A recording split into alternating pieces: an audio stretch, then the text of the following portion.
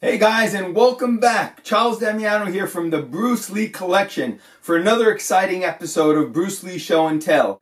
Now this week what we're going to do is we're going to feature one of my Bruce Lee friends out of South Carolina. His name is Harry McKenzie. Now Harry, after seeing Dave Love's top 10 Bruce Lee collectibles, wanted to do something a little different. He wanted to feature his Bruce Lee Nucleus Collection. Now for those of you who don't know, in the late 90s, Linda Lee and Shannon Lee came out with the Bruce Lee and Brandon Lee Memorial Banquets.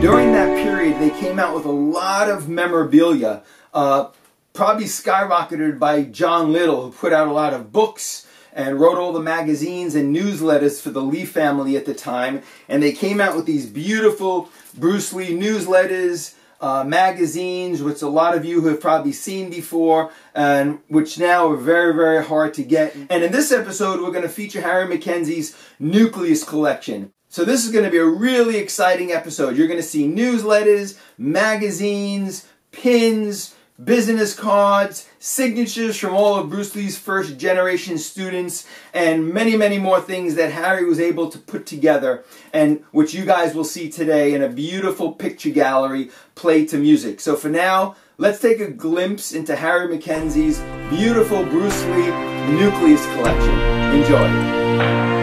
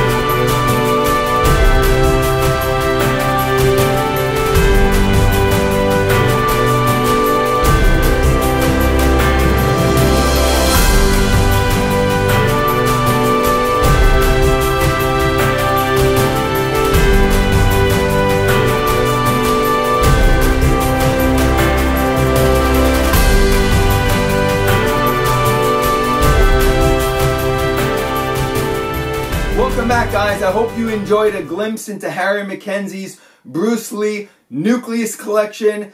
What an amazing collection Harry just shared with us. And I want to first off thank Harry for sharing his Nucleus Collection with the fans and other collectors out there. So please, guys, write in. Let Harry hear from you. Let him know how much you enjoyed seeing his collectibles. Let him hear from you in the comments. Let him know what you thought of his collection. And again, guys, until next time, Charles Damiano signing off from the Bruce Lee Collection, saying have fun collecting.